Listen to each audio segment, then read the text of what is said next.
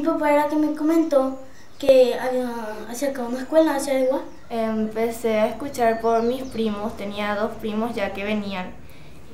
Yo estaba buscando un lugar para estudiar guitarra y una amiga me comentó del Cántaro, que justo iban a comenzar la inscripción.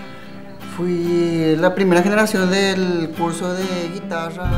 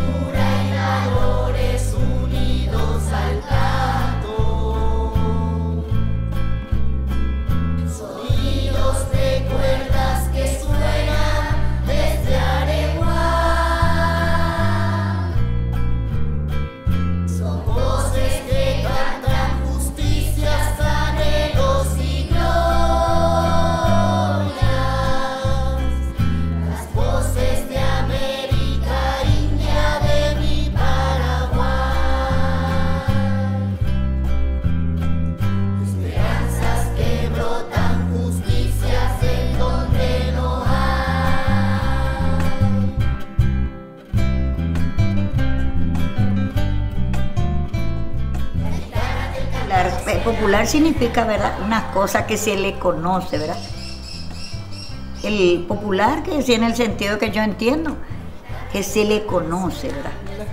El arte popular es la identidad de una ciudad y ellos influyen mucho en eso, a los niños de Aregua.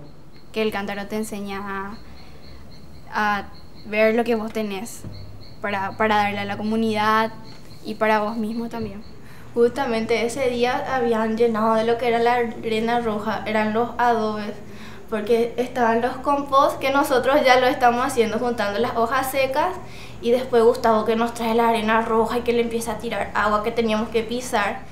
Y empezamos a armar las paredes, esta parte nosotros hicimos todito. Las guitarras del Cántaro suenan desde Aregua, las voces que nacen del alma no tienen fronteras,